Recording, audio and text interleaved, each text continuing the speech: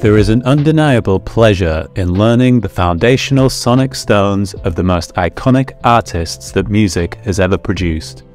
Just as it is a thrill to connect with your friends and family over shared interests and cultural touchpoints, to hear the first and most memorable music moments of an artist's career is a warming and welcoming notion. Pink Floyd guitarist David Gilmour is one such example. Becoming a senior member of Pink Floyd, first as a replacement for Syd Barrett's drug-deficient performances, and later as a permanent member when Barrett's sanity couldn't be retrieved, Gilmour has cemented himself as a true icon. Unassuming in many ways, Gilmour's technical prowess has made him a guitar hero. It's a delicate dichotomy that one can witness throughout his influences too. Once voted the greatest Fender guitarist of all time, Gilmour's influence with the axe is often underestimated. While not possessing the same flair as some of his heroes, Gilmour's work has always been complex yet earnest. It is an ethos that can be found in his songwriting too. However, the indelible image of Gilmour with a guitar in his hands will always be seared into our collective rock memories. It makes sense then that he should be invited to be a part of an album recommendation slot as part of his Guitar Tricks Insider back in 2017. If Gilmour is suggesting that these 5 albums are essential listening for any budding guitarist, then you best get them together and onto a playlist as soon as is humanly possible. It's fair to say that on every record suggested by Gilmour, there exists at least one iconic guitarist in the studio. First up is the iconic Hank Marvin of The Shadows and their set of greatest hits. Another member of the foundational players list, Marvin is often cited by Keith Richards as a favourite too, particularly resonating with the British public through The Shadows, who were as big as the Beatles in many parts of the country.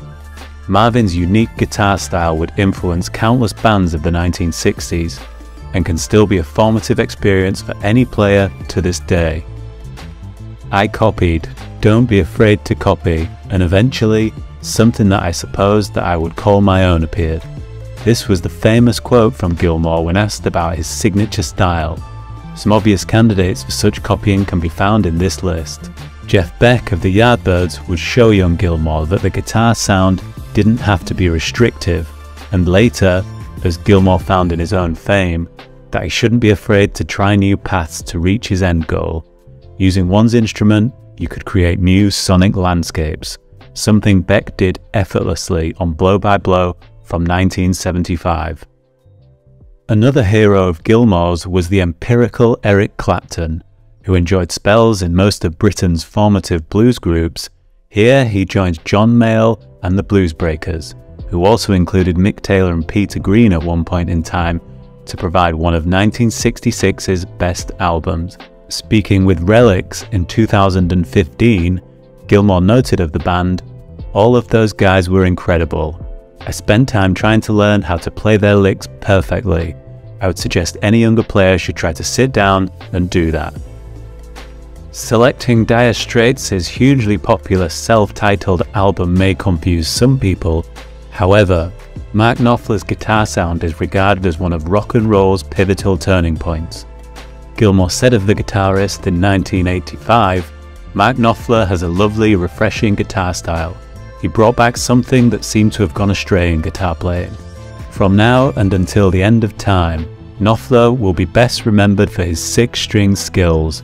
He was always a guitarist by trade, a singer and music video icon by circumstance, channeling his most potent emotions through his signature finger-picking technique."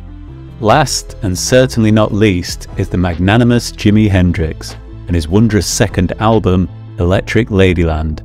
Gilmour once famously mixed Hendrix's iconic Isle of Wight performance and would later refer to him as the greatest guitarist of all time. Speaking to the BBC in 2006, Gilmour said, "Jimi Hendrix, fantastic. I went to a club in South Kensington in 1966. This kid got on stage with Brian Auger and the Trinity. He started to play the guitar the other way around. Myself and the whole place were with their jaws hanging open." Gilmour was certainly ready when Hendrix's secondary effort hit the shops. With such a wide range of influences and a heap of great music, These were David Gilmour's 5 favourite albums of all time.